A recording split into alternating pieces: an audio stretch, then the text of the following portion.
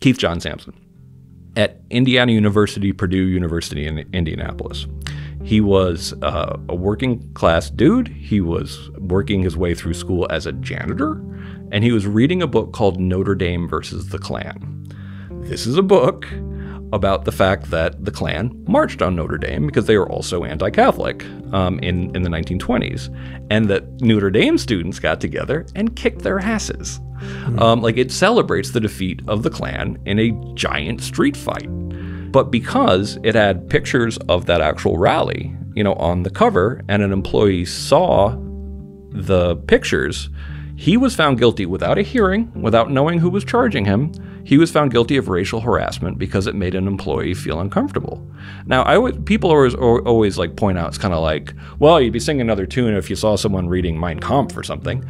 And I'm like, okay, listen, it's protected to read offensive books, and it should be. It's just more ironic that he was reading an anti-racist book. It makes it that much more, are you kidding me? Kind of thing. But those were always administrators over enforcing, sometimes really stupidly, some of these rules.